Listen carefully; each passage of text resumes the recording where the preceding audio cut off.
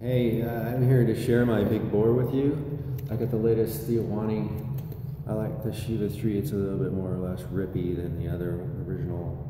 I mean, the Shiva 2 is a little harsh, but whatever, each to their own. This is the big bore.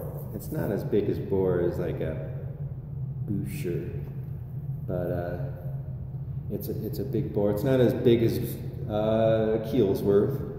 So, but it's bigger than a 1954 to a 1962 Mark 6, and it looks like a Mark 6, except for this keying right here. You can see the little baby. See the little baby roller? That's kind of neat. They added that to it. So this is like the deluxe model of the time. It reminds, the mid-range reminds me of a Reference 54.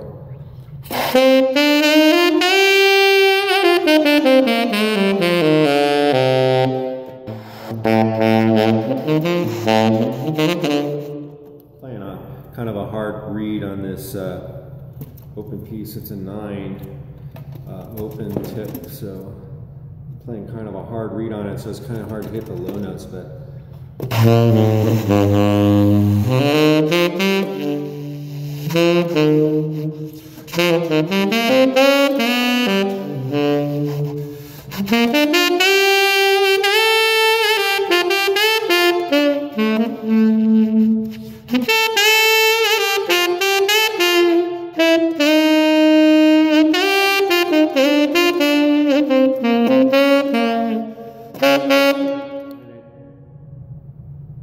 it's got a real barking sound. You don't have to growl through it. It just naturally growls when you take off the octave key. It's a very, very special horn. It's been set up, I think, by Tenor Madness. It's got the Tenor Madness pad. Anyways, those brass, typical of Tenor Madness. Oversized brass resonators.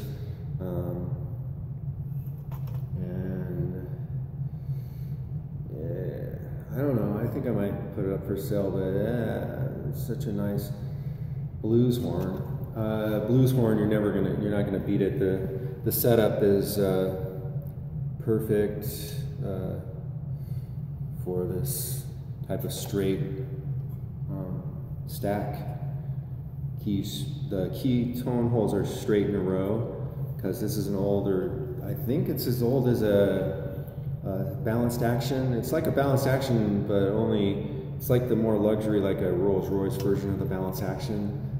But I'm not sure what year they made these big bores. This one's almost in mint condition. It's got a little ding right here that can be taken out. It's not, you can't see it, but just right on top there. But other than that, no other dings. It's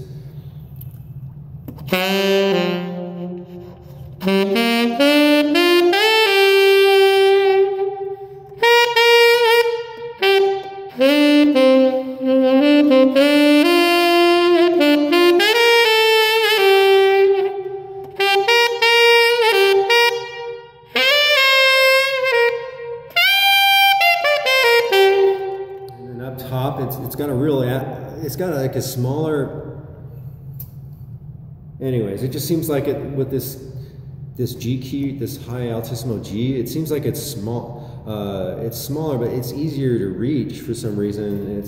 And everything's very compact in the action right here with the D flat F action right here. It's got action right here like a Mark 6. You know, flat high F key, and no F sharp, thank God. And in fact, if you can take this freaking F sharp and stick it up your yin yang too. I don't need it. It's just another leak that can happen. But this isn't leaking. This is set up perfectly. If you're interested, just comment. It's got some interesting stuff that you will not see on another sax, like this little thing there, that black, set up with black felt, and it's all original felt. I don't know what year it is. I think it's like a 40 something.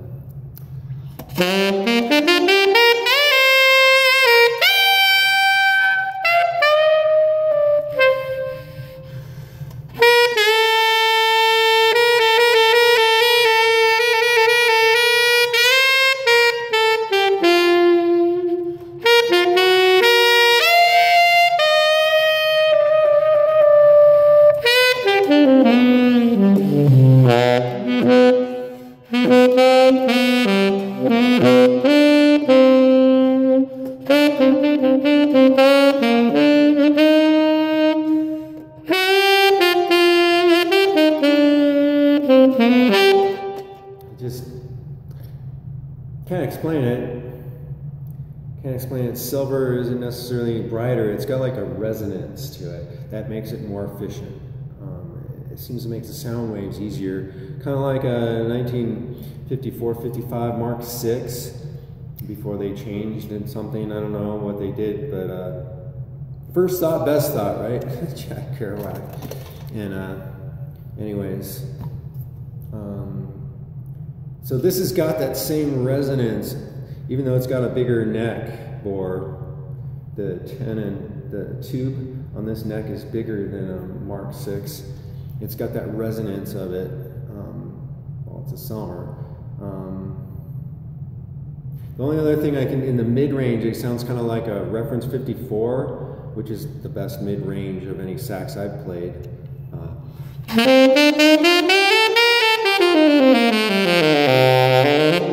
This is a little bit more. It's like a mix between a reference 54 and an early Mark VI, like the first models that came out.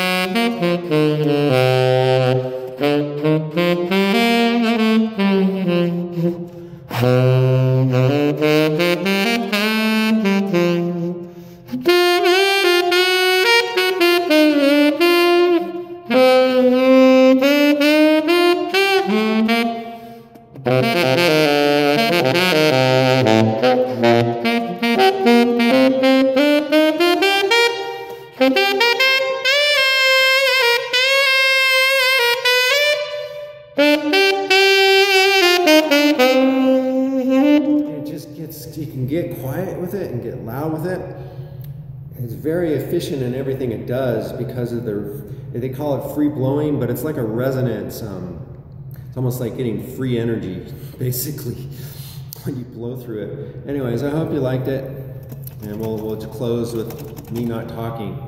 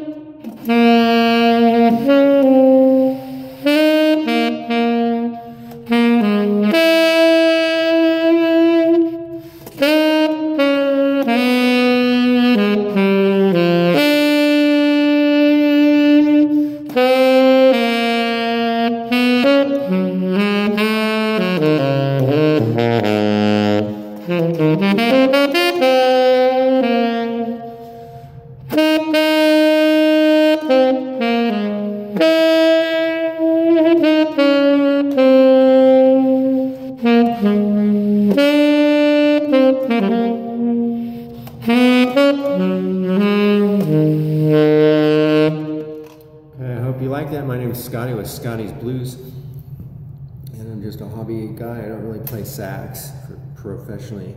So if you have any questions, just comment, and please give thumbs up for my YouTube channel if you support me like that. I'm not getting financed yet.